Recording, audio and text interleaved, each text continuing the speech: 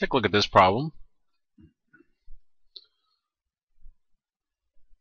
We want to find the domain of each rational function. So we got 7x plus 5 over x squared plus 3.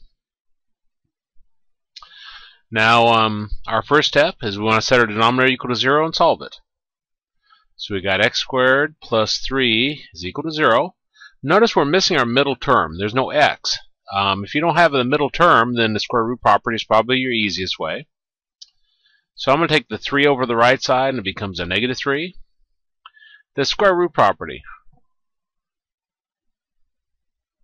That says if you got something squared equal to something else, you drop your squared, and you put a plus or minus square root around the other side.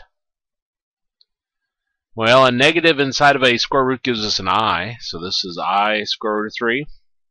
And whenever you come up with i's, those aren't ever part of your domain. So you can cross that out. And since I crossed everything out, then our domain is actually negative infinity to positive infinity.